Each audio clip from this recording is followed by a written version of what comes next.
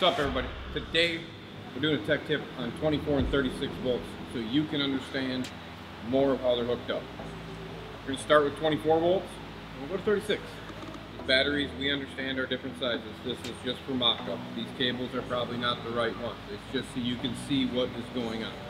So what we're going to do is 24 to begin with. We're going to use these bigger cables here for our input.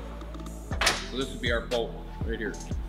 So for 24 volts, for those of you that are wondering how this works, you take this positive lead, goes over here on the plus side of this battery. This would be your other battery in your bolt, your two batteries. Negative goes here, negative side.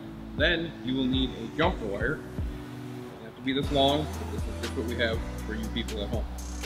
You would take and go from negative, positive.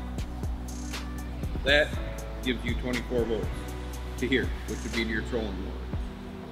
Now if we're doing 36, you take this hot off, which would come from the bolt, go here. We have this jump happening here that you see. Then you would need one more jumper wire here to go from negative, positive. Here, 36. You won't believe the number of calls we get on this question here. How many batteries come in with melted terminals?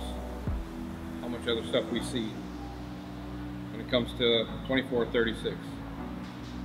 Stay safe, keep the fires down, pay attention to what you're doing. If you don't know, take it to your local service shop. Let them do it.